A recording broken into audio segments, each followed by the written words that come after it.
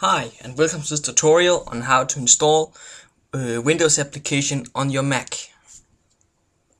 Today we're going to install WineBottler on Mac OS X Leopard, which I'm running.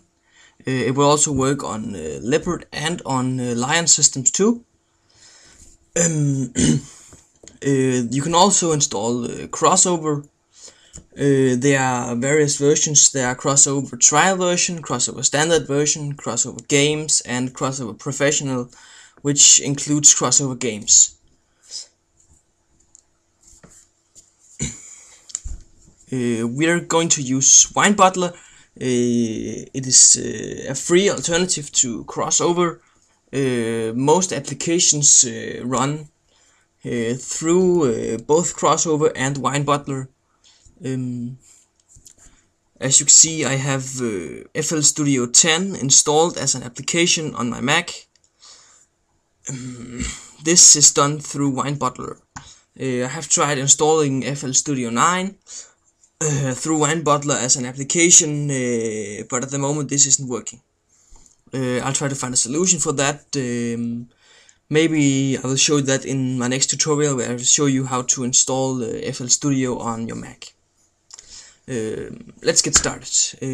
First we're going to open our browser and make a Google search for WineBottler.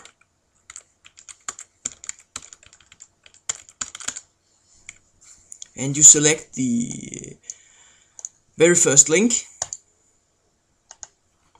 and as soon as you click download WineBottler, or this download button here, the program is starting to download. You can see the version is 1.1.44, which is the latest release. You can set the program to automatically update when there's a new version available. You must be aware this is for Intel only, so if you have a PPC, if you are Power Mac G3, G4 or G5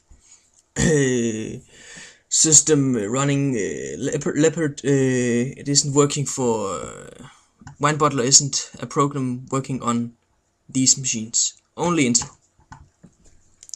Okay, as soon as you downloaded the program, you will go ahead and open it. If you download through Safari, it would open automatically. But if it doesn't, you have to open it manually. And these two files, Wine and WineBottler, are application files. You're going to drag them into your applications folder, and afterwards you are pretty much ready to go. You can open up the applications folder and open WineBottler, or you can use Spotlight and search for WineBottler.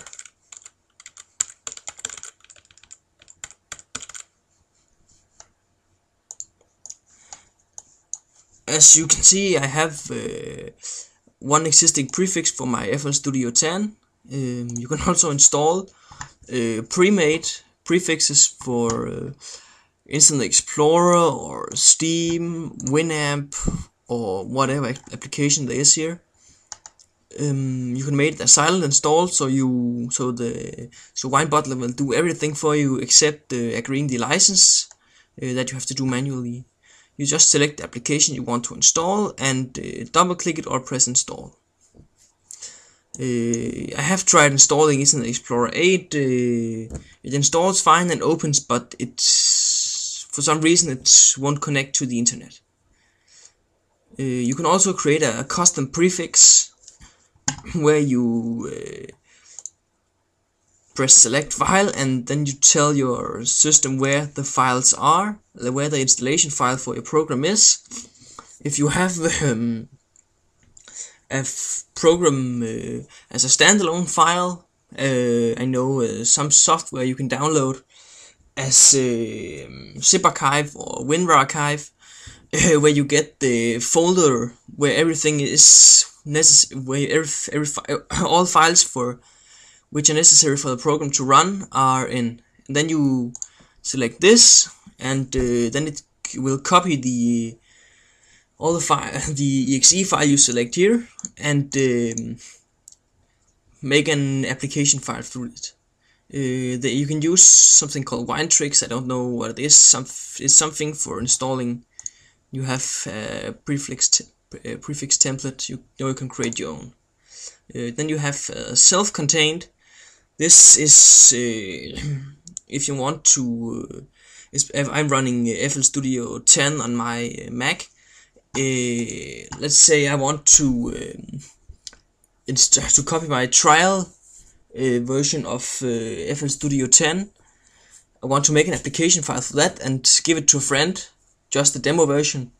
And just in case he doesn't have Wine or WineBottler or Crossover installed, I can select this, and it will include all the necessary files for Wine to run.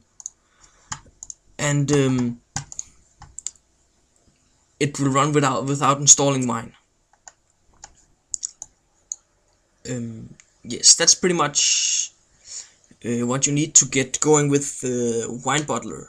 You can also double click your exe files. I will show you FL Studio 9 file I have ready here. If you double click the installation file, you get this window. Then you can run it directly from a prefix folder. You can see here library applications support Wine, prefixes FL Studio. This is the prefix created for FL Studio 10, or you can convert it to an application, just like what I did with FL Studio 10. You can select what you want and press go, and I will show you here.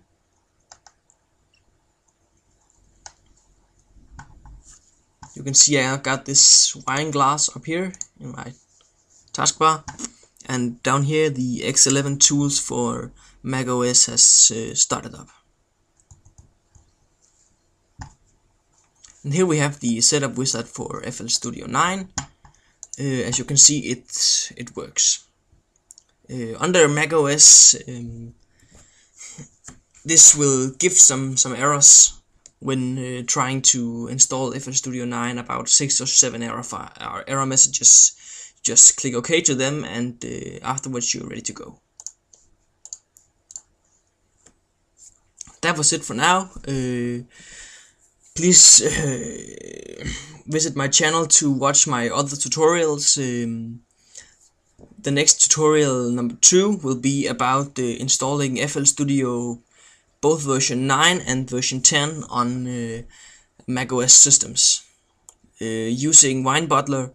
You can use Crossover if you want. The procedure is almost the same. There are a lot of tutorials on YouTube on how to install it through Crossover and launch it. Just search FL Studio Mac or FL Studio Crossover Mac, whatever. Yes, that's it for now. Thanks for watching.